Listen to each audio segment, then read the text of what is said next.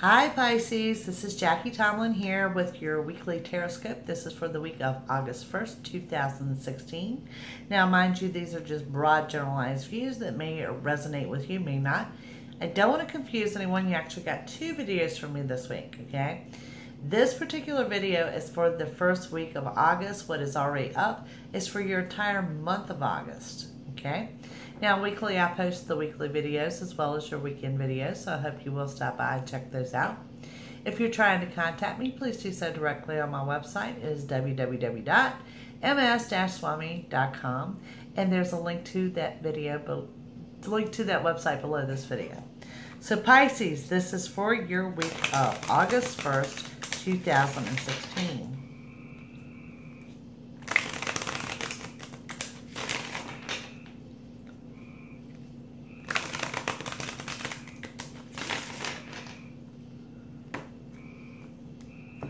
Okay, Pisces, we begin with the major arcana of the Empress, followed by another major arcana of the Death card, looking at the Six of Cups.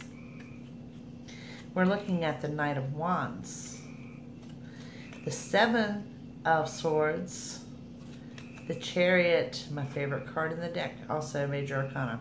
Pisces, you've got a lot of energy swirling around you this week. Let's break this down, then we'll pull some more for you. We're starting with Empress, we're starting with the Death card, and we're starting with the Six of Cups. The Empress indicates a happy home life. For some of you, this could also indicate, as the Mother card, so it could be news of a pregnancy. The Death card shows the end of a negative cycle and the new beginnings for you. And they're very positive, and a lot of these are in the home front, okay? The Six of Cups opens up communication. For some of you guys, this could be someone from your past, a happy renewal, reuniting with someone that you haven't talked to in a very, very long time, but a very strong communication card for you guys this week. Moving forward, we're looking at the Knight of Wands. We're looking at the Seven of Swords, and of course, we're looking at the major arcana of the Chariot. Beginning with the Knight of Wands, there's a lot of movement around you this week, and for some of you, this actually indicates, excuse me, a residential move. This could be some of you moving or someone moving into the home, but there is movement around you this week. The Seven of Swords.